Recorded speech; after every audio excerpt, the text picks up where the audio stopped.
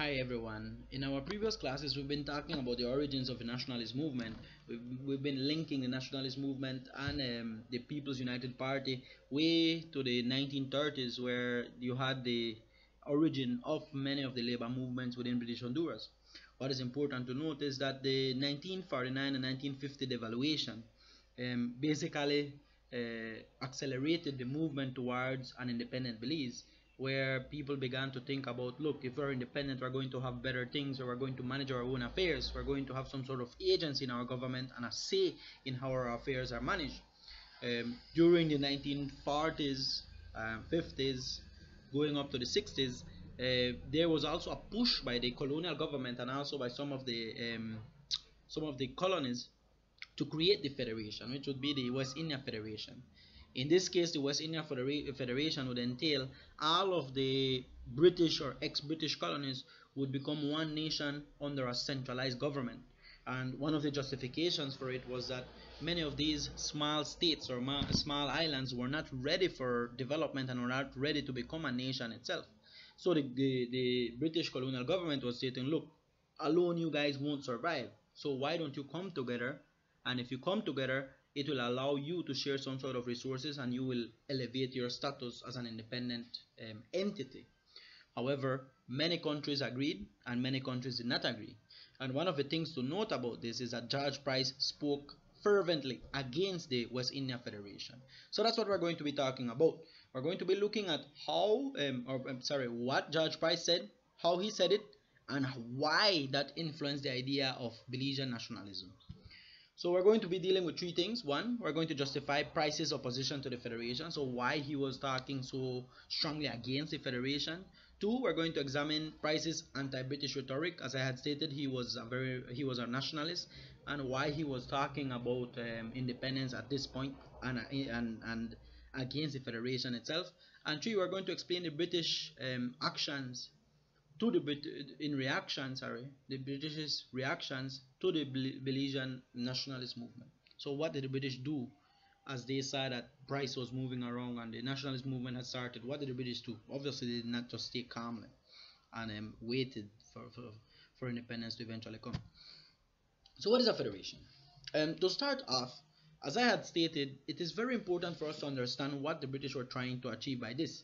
The British were basically stating that the small islands were unable to manage their own affairs. So in a way, it was a very dominant view that they had, whereby they thought that they were the only ones who could manage the affairs properly for each of these islands. So they said a federation would work. What is meant by this federation? Federation simply means that there is a group of states that is run by a central government, but within their own affairs, they could basically run their own affairs. For instance, you have in Mexico, you have different departments or states, that have their governors, and their governors are able to make laws and make changes to the laws, make decisions in relation to that particular state. And then he would report to the central government, it would be the federal government.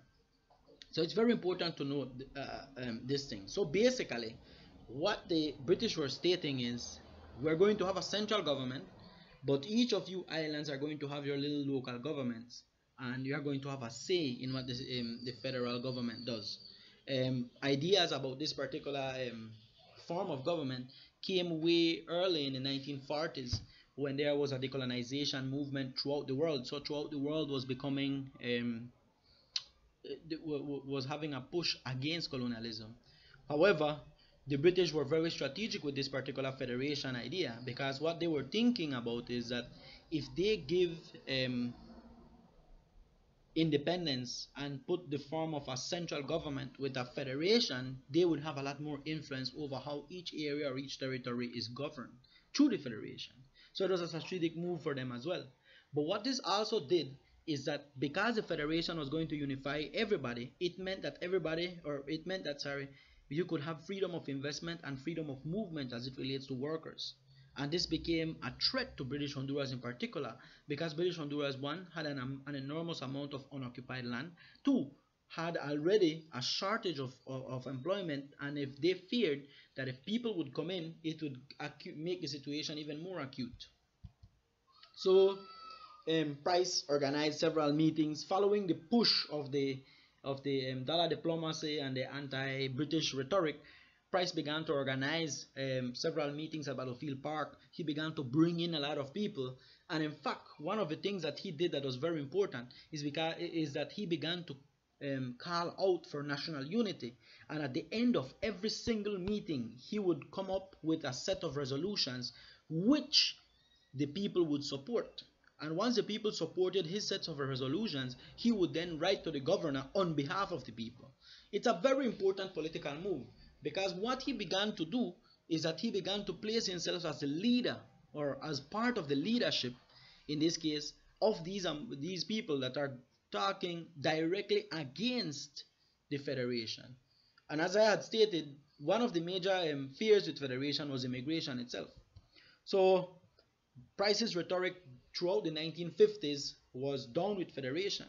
And one of the things with down with federation was that, again, there would be a higher level of competition for jobs, and there would also be a higher level of competitions for land. And the people in British Honduras were already having did not have a clear access to land, did not have an enormous amount of job opportunities. So they saw all of this federation business very nervously. And eventually, Price came up with the slogan of Down with Federation, but also with Birds of Passage. And one of the things that he was talking about was that Birds of Passage referred to rich people that are coming into British Honduras and running for political position. So what he was talking about was basically, he was saying, look, these people are coming in, they're taking control of our resources, which should be our resources. And we also have a colonial government that is managing our resources, this should be our resources. So Judge Price begins to think, or create, sorry, an idea of us versus them. And this begins to fuel an idea of nationalism, of Belize versus becoming a colony of British Honduras. Obviously, the British were not happy with this. The British were very upset with the British were very upset with the formation of the People's Committee. The British were very upset with the formation of the People's United Party. They therefore created a political party called the National Party in 1951, merely 1 or 2 years after the PUP was formed and the People's Committee was formed. And what they did is that they mainly used a middle class group of people as base support, and they used British officials to run for political positions. What is important about this is that they began to use a base of Creole elites as well. And what you see is that they begin to persecute the nationalist movement for very simple things. For example, the colonial government dissolved the PUP-dominated Belize City Council for neglecting to place a portrait of King George in its chambers. So imagine that. Only because they forgot to put a portrait of King George in its chambers, the Belize City Council was dissolved and a new election was called. That was to me, a very silly call, but it was made. Then eventually, PUP leaders such as Richardson and Philip Goldson were taken to jail for an article justifying revolution. They were charged for sedition, for encouraging people to go against the crown. So for today, this is what I want to do. Imagine that you are George Price. Imagine that you are fighting against the British, against the Federation, and that you are fighting for a nationalist sentiment. I want you to write, it doesn't have to be big, a 1-paragraph speech, and I want you to voice record it and upload it to the page. That is your work for this week. Thank you.